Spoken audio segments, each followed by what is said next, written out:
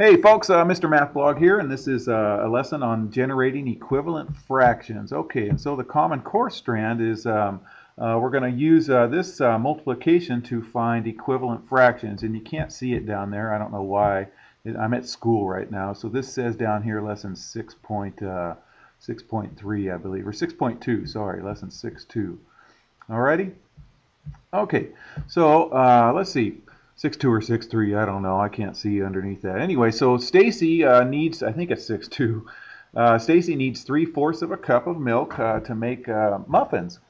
Her measuring cup is divided into eighths, though, not fourths. So what fraction of the measuring cup does Stacy need to fill it with milk? Okay, so what I'm going to do is, well, let's first talk about this. Is an eighth size part of a measuring cup bigger or smaller than a fourth size cup part? Well, I think this will explain it right here.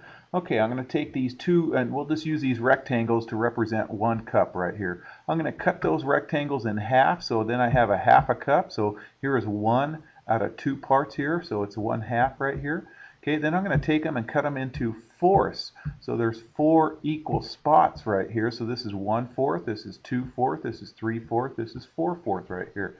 Okay, so here's what Stacy needs. She needs 3/4 right here. So what I'm going to do is cut these fourths into halves again, and cut this in half, and this in half, and this in half, and this in half, and that's going to cut me into eighths right there. Okay, so here's Stacy's 3/4 of a cup. So this 3/4 lines up with, over here, 6/8 right here. This is 1/8, 2/8, 3/8. This is 4/8, which is 1/2, you guys. 5/8 and 6/8 is what lines up right there, okay? So 3/4 equals 6/8 of a cup. And to answer this question right here, an eighth size cup is smaller. Here's an eighth size cup right here. It's smaller than a fourth size cup. In fact, it's half as small. Okay, so she needs to make a 6/8 cup to make a 4/8 cup. All right, so you need how many eighth size parts to make 3/4 size parts? I need 6 of them. Okay, so I need to make 3/4 of them. I need 6 eighth size parts. Okay. All right, and how did you know how many eighth size parts you need to make 1/4 size part? Okay, well here's 1/4 size part right here. That's going to equal 2 of the 8 size parts. So I need 2 of them, okay? So there you go. I have a nice picture that surrounds that right there. So I need 2 8 size parts to make 1/4 size part, okay? All right, so note 3/4 equals 6/8. Well, it's equal to 6/8 because I multiplied both the top and bottom by the same number. If you do the same number, then it's going to be equal. But you got to do it on top and on bottom, except 0. I'll explain 0 in a little bit, you guys. You can't multiply top and bottom by 0, and I'll show you in a little while. But anything else you can, and it always equals.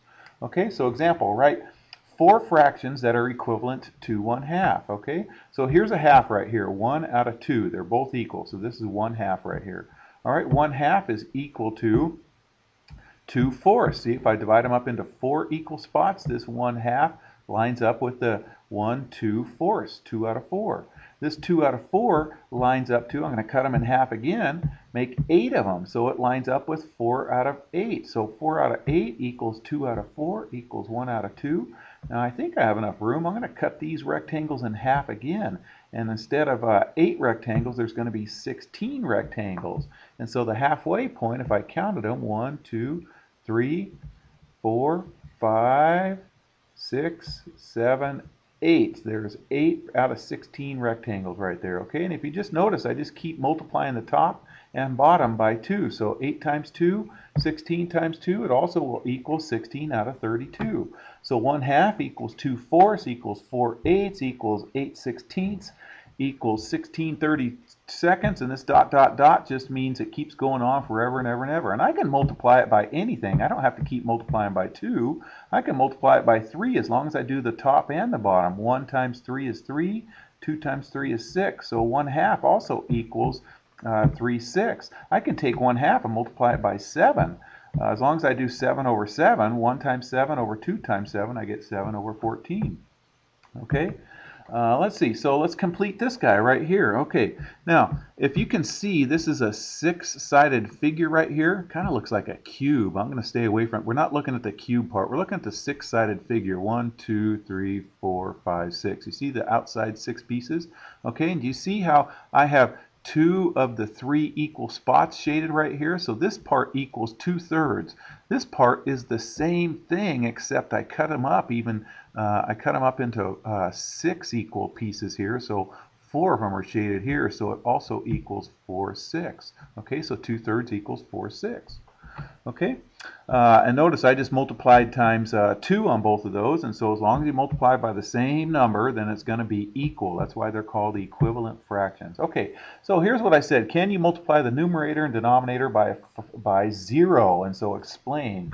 Okay, and I'm going to say you never, ever, ever can put 0 in a denominator of a fraction, you guys. So let me show you by an example. Let's just take 1/2 for an example, okay? And let's pretend like I multiply it by 0 over 0. If I take 1/2 and do 0 over 0, well, I get 1 times 0, which is 0, over 2 times 0, which is 0, and 0 over 0 does not equal 1/2. Like if I multiplied it by 2 over 2, I'd get 2 over 4. And 2 over 4 does equal 1/2, but 1/2 does not equal 0 over 0. When you guys get later on into your high school math, into calculus and stuff, you'll find out that 0 over 0 is an undefined number. You can't do that. All right, okay, I hope that helps you guys. Take care.